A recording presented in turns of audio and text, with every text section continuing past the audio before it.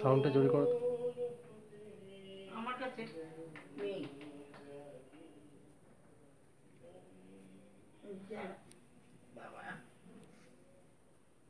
Thalassaemia শিশুদের সাহায্যার্থে আর্যভ welfare society নিরঞ্জন সদনে 4 দিন ব্যাপী এক নাট্যোৎসবের আয়োজন করেছিল।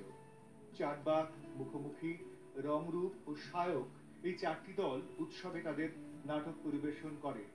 উদ্বোধনী অনুষ্ঠানে উপস্থিত ছিলেন বিশিষ্ট নাট্য ব্যক্তিত্ব রুদ্রপ্রসাদ সেনগুপ্ত, বিভাস চক্রবর্তী, সব্যসাচী চক্রবর্তী, অরিন্দম গাঙ্গুলি, পৌরপিতা তপন দাশগুপ্ত এবং আরো অনেকে।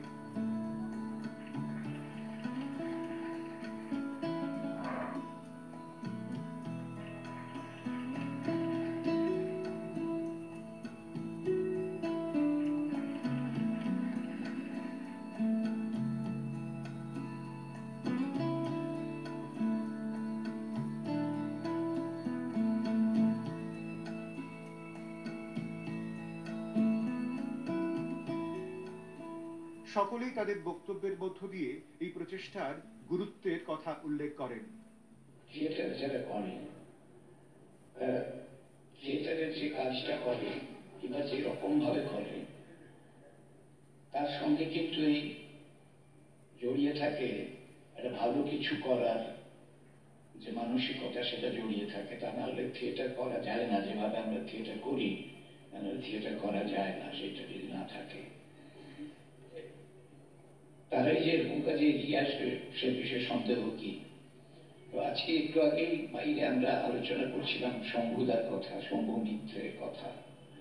আমি জানি রুদ্র আমার থেকেও বেশি জানেন যে এই শম্ভু মিত্র কত যে এই ধরনের সেবামূলক কাজের জন্য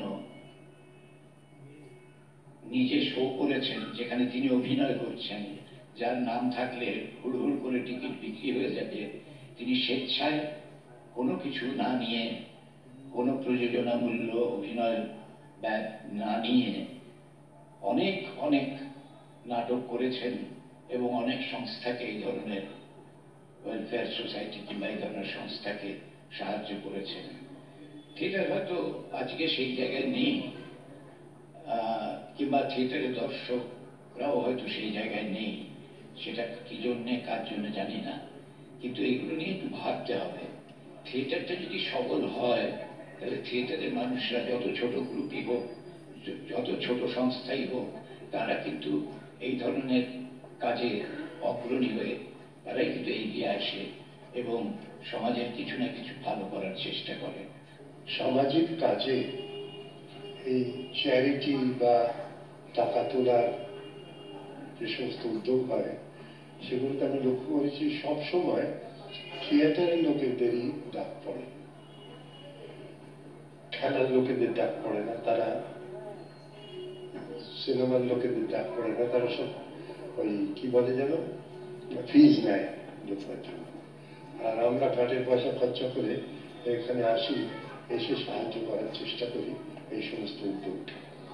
এতে আমরা গর্বিত হই, কিন্তু তারই সঙ্গে আমাদের মনে হয় কেন এখানে তো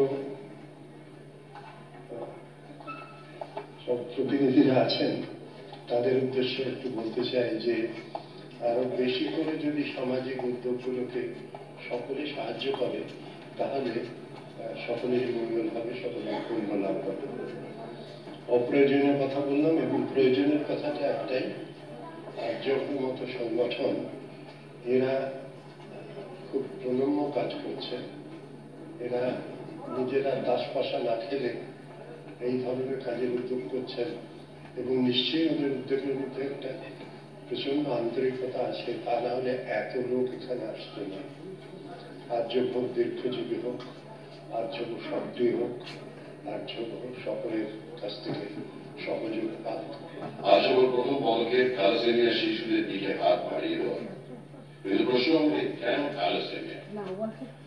উত্তরে পাওয়া গেল যে থ্যালাসেমিয়া শিশুদের জন্য অনেক সংস্থা থাকলেও আজও অনেকেই সব রকম সাহায্যের কাছে পৌঁছতে পারেনি। সবথেকে বড় কথা, এখনো কেমন করে সচেতনতা গড়ে ওঠে।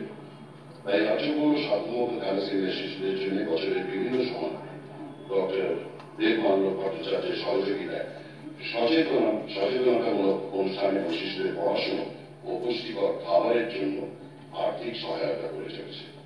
শুধু তাই না, তাদের জন্য রক্তদান শিবিরেরও আয়োজন করেছে। এই কাজের সঙ্গে আমরা ভাবলাম যে রাজ্যের প্রত্যন্ত গ্রামের মানুষগুলির কাছে যদি পৌঁছানো যায়। গত 2 বছর ধরে পুজোর আগে ও শীতের শুরুতে সেই অভাবী মানুষগুলোর মুখে হাসি ফোটানোর জন্য নতুন জামা কাপড়, শীতের চাদর, টুপি, কম্বল নিয়ে আর্জব সদস্যরা পৌঁছে দিয়েছিলেন হুগলি জেলার কামারপুকুর, পুরুলিয়ার অযোধ্যা পাহাড়ের সোনাহারায়, দক্ষিণ 24 পরগনার বাসন্তীতে, এমনকি ঝাড়গ্রামের জঙ্গলমহলের বেল পাহাড়ের মতো জায়গা। আগামীতে আরো অনেক জননির্ভর কাজ করার ইচ্ছে আছে এই অরাজনৈতিক ও অলাভজনক সংস্থাটির।